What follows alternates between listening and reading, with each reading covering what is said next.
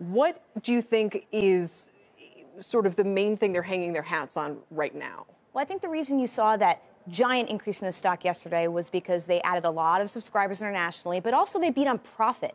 For a company that is just hemorrhaging cash, I think that was optimistic to investors. But the thing that would make me a little bearish going forward is that they said their strategy is to pour more money into content. Yeah. And so if you're an investor here, Netflix has very high leverage. There's a little bit of concern that they're not going to be able to continue to ask for this break if they still owe so much money. Right. So their option, Steve. So if we say, okay, they face an increased competition on the streaming side, if, by the way, the company is saying since their price increase in January, retention has not yet fully returned to pre-price change levels and that's affecting them, what options do they have? Just spending more on content? It's spending more. That's what they said yesterday.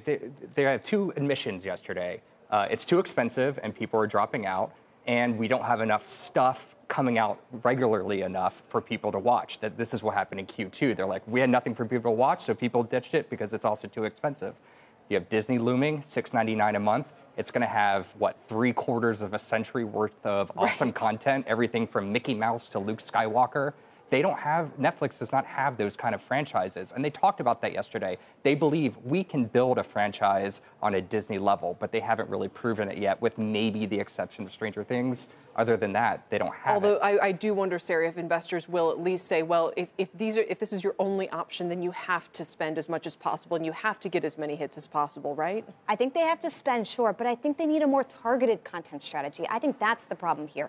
When Netflix was trying to just replace pay TV, scale in content mattered. It mattered that you had a large library, not that it was all good. But now that they're competing with so many other companies, it's not just about scale.